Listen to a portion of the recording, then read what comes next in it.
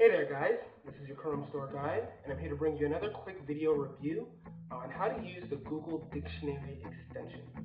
Now first we're going to go over to the Chrome Store icon, and in the search pane we're going to type in Google Dictionary,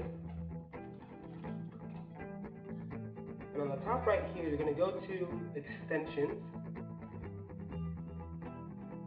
and it should be the first option here as soon as it loads. Yep, right here, Google Dictionary by Google. You want to make sure it says by Google. Click Add to Chrome. Confirm by clicking Add. And you'll notice on the top right, the icon appears. Now, from this icon, you can actually click it and then perform your search right from here. Search for apples. Click Define.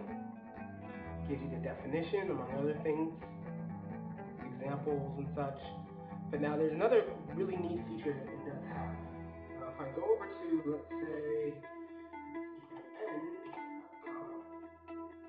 I can highlight just about any word within an article or any type of text on the browser, and you'll see what happens here. If I highlight disciplining, it'll show you the actual description: train someone to obey rules or code of behavior, punishment to correct disobedience.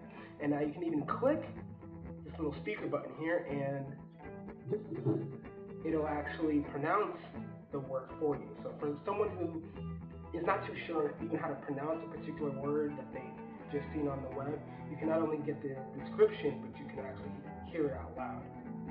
And that's pretty much the neatest features about it. If I click more here, I think it's just going to take me, it does Google search for the actual word, which I guess could be useful too in case you don't really want to have to open up another tab page and then type in define disciplining. It'll automatically have that built in.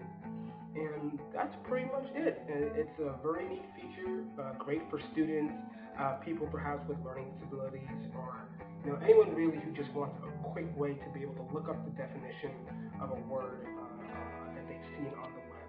I know definitely that's something I would find handy. I would find handy if I'm searching the web or doing some kind of research. Definitely a useful feature. So head over to the Chrome Web Store. Like I said, you go over to the search pane, type in Google Dictionary. It should be the first option there. Add it, and then have at it. Have fun. If you like this video, please share, like, subscribe, and I'll bring many more your way.